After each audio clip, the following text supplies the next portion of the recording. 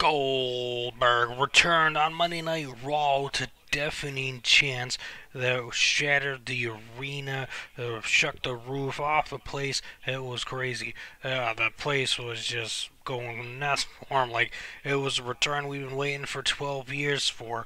It's been talked about, rumored about for a long time, long time, long time. And finally, Goldberg stepped back in the ring, in a WWE arena, in a ring, and he tore the house down. The promo he did was A plus par, in my opinion, one of the greatest return promos ever, and a great promo, one of the best promos in recent memory from a guy returning. That is, there's certain guys that they don't have a problem cutting promos, and other guys just are horrible. Like, I don't know what it is. Roman Reigns just does not connect at all, in my opinion.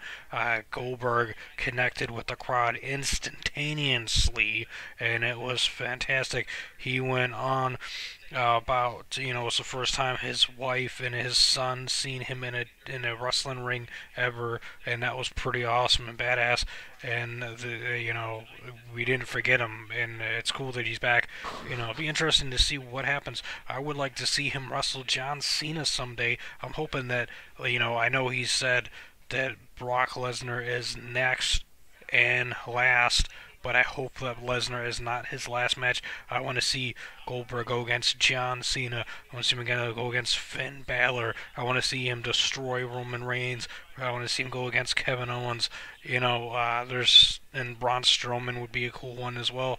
There's a lot of guys on the roster that would actually be fun to see him go against. Some of the guys are like, nah, you don't want to see him go against those guys. They're a little too small for him, or just not built up, and it would just ruin their careers if they went against him and lost, in my opinion.